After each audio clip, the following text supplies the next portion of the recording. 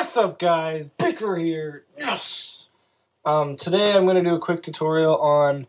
I'm gonna call this the inverted scope, and here's a quick example of what this kind of looks like. So, kind of two quick examples. One is like the entire thing is inverted, and we got some cool lines, and it kind of looks like thermal almost. And then the second one is like parts of it is regular, and then some parts are thermal looking.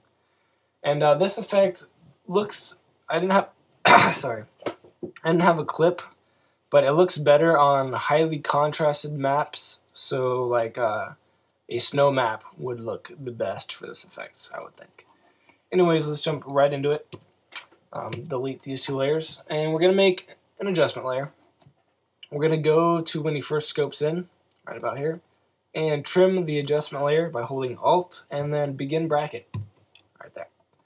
Alright, so we got the scope, and we're going to go up here to our tools and go to our ellipse tool, click in the middle and hold Shift and Control for a PC, Shift and Command for a Mac, and then we're just going to drag to about the scope.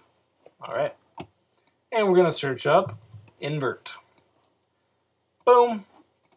And we can change the expansion if you want to make it like a little bit of the scope, or just have it right on the thingy.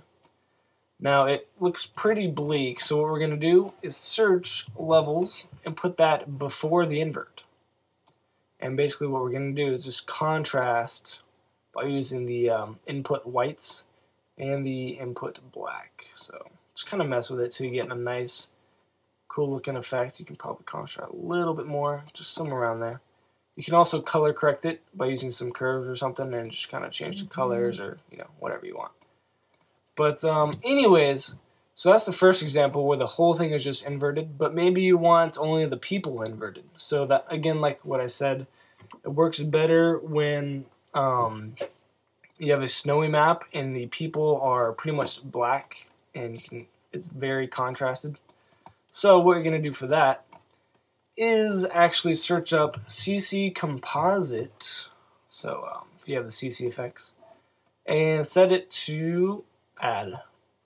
Now it makes everything super bright, so what you're going to do is go back to the levels and contrast it even more using the RGB input white. So just contrast it like that until you can kind of see that the darkest spots are being inverted, and yeah, it gets added back onto the original clip. That's why everything else looks normal. So that looks kind of cool. And then just trim the layer, and then if you want it to go back in the scope, we'll just have to duplicate the layer.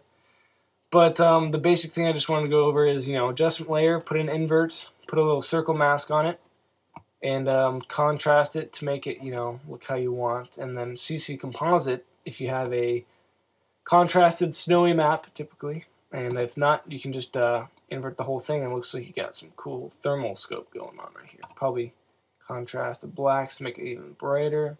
Try not to get too contrasted where it's oversaturated. So maybe if you want, you can add a little tint to it, and it's kind of tinted down so it's not too crazy. But yeah, that's about it. Pretty cool effect, I think. Go ahead and like the video, comment, favorites, and thingies and stuff. And if you got any questions, let me know. And that's it.